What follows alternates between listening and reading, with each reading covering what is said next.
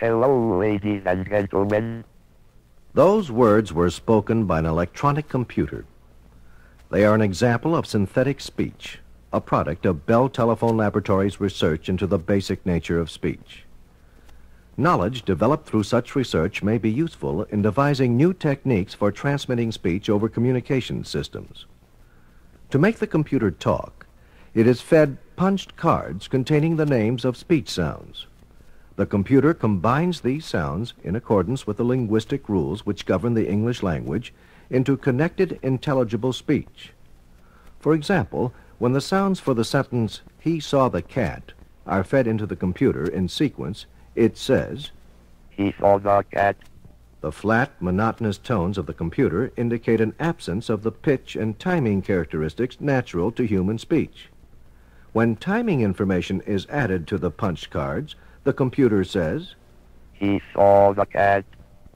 The sentence still sounds unnatural, but when pitch information also is added to the cards, "He saw the cat," the computer speaks in accents almost completely human, except for a slight electronic twang. In the following sentence, most of the variables inherent in human speech have been specified on the punch cards. The computer makes one of the pivotal remarks in the development of the telephone. "Mr. Watson, come here. I want you."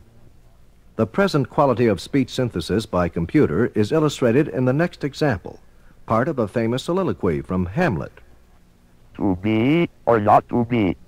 That is the question.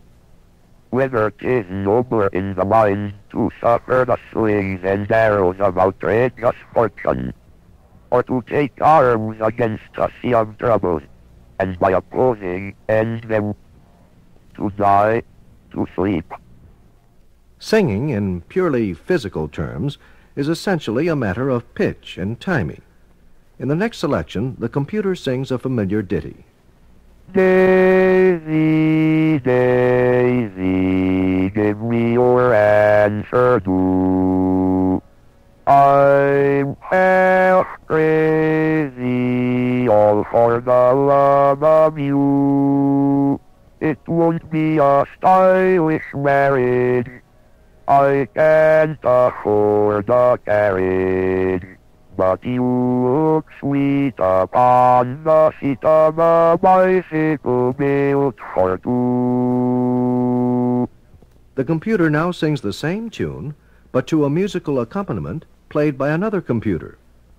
Piano students will notice that the music-producing computer has a rather stylized left hand. Incidentally, synthesizing music on a computer is almost as formidable as making a computer talk. Daisy, Daisy, give me your answer too. I'm half crazy, all for the love of you. It won't be a stylish marriage. I can't afford a carriage. But you look sweet upon the seat of a bicycle built for two. To get the samples of synthesized speech we've heard so far, a computer's memory was stored with 34 speech sounds and a set of rules for producing these sounds and for making the transitions from one sound to another. When the computer was fed the names of speech sounds on punched cards, it was, in effect, told what to say. But its manner of saying it, even its dialect and apparent accent, was determined by the rules stored in its memory. The objective of this program is to formulate a minimum set of rules for making plausible English speech. The next two selections, however, were produced by analyzing a person's speech and reconstructing it synthetically on a computer. The objective here is to duplicate the sounds and transitions made by a human speaker, including his dialect and accent. With such a program, the computer sounds like this. Men strive but seldom get rich. Now, if you don't mind, I'd like to say a few words about Texas. And now the computer would like to express its appreciation for your attention. Thanks for listening.